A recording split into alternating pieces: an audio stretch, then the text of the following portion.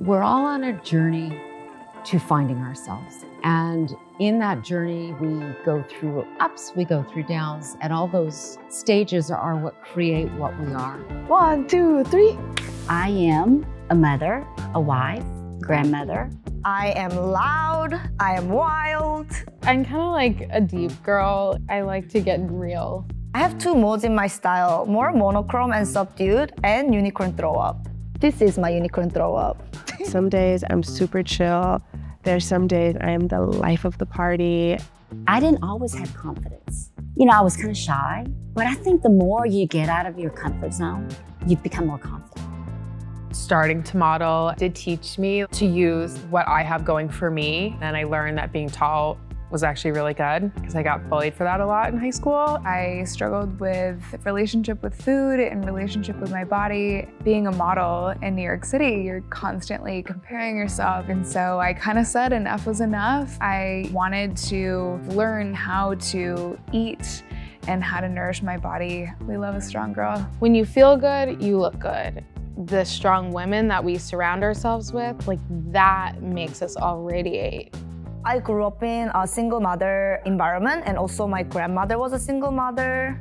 And I did not know or understood how difficult that was. Like the inner strength that they have. Sorry.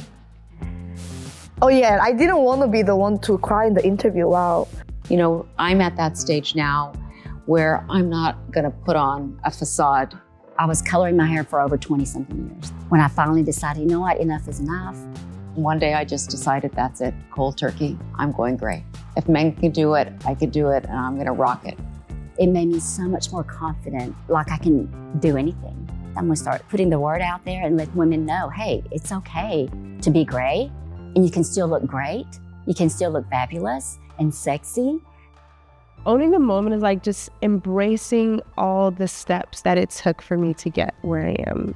Like just owning even like little things about my culture, right? The way that we cook, owning the way that we dress, owning the way that we handle situations, owning what it is to be a woman, just owning this life, you know? Like, what are you here to do?